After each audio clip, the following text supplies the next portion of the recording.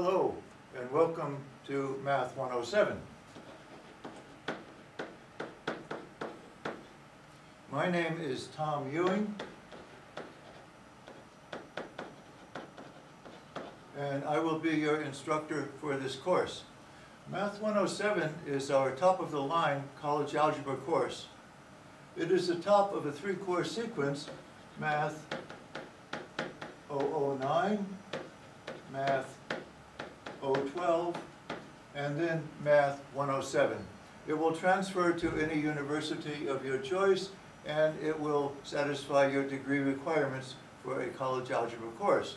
But the main strength of Math 107 is that it is the gateway to the higher courses in mathematics that Maryland offers. It is a gateway to our trigonometry and our calculus courses. So most of you will be taking this course because taking calculus is into your degree requirements for your particular chosen major. It is a conceptual level course. It is not a practical course. It must be a conceptual level course in order to give you the algebraic foundation that you need to actually do the calculus, which will come later.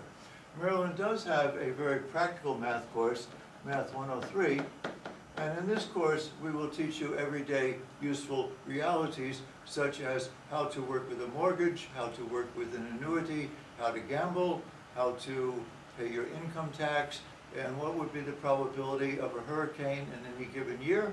So this is our practically orientated course, but unfortunately, since it is not offered online, many of you are taking Math 107 not because you will be going on to calculus, but simply because you're only able to take online courses.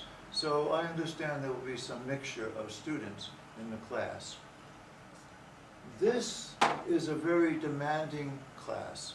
You should expect to spend 20 hours a week on this course.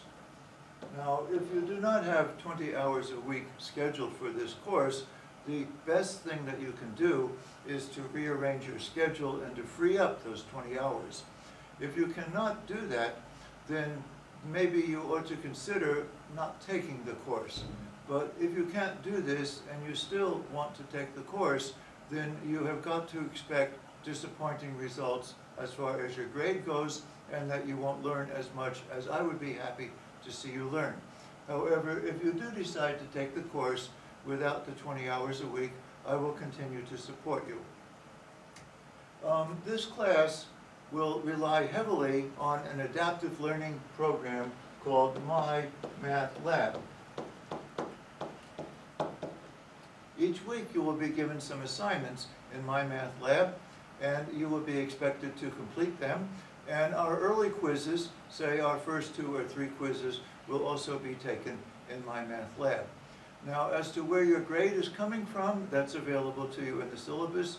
There will be some number of quizzes, and there will be a final examination, and the homework will also count as part of your grade.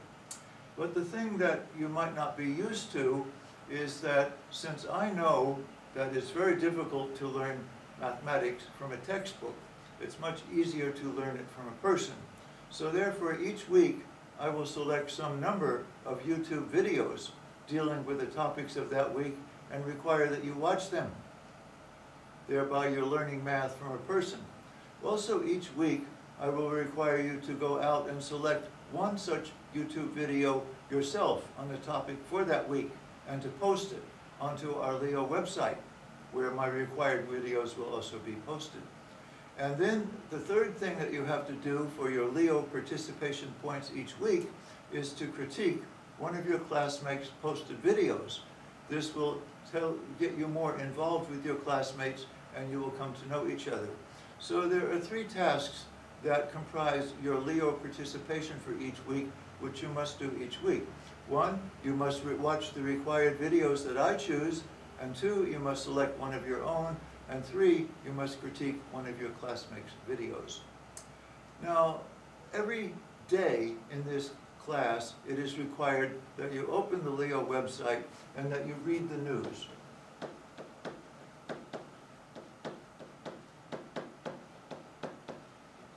This is a very dynamic and fast-moving course, and there will be announcements from myself on what we're doing that day and the next day, almost on a daily basis.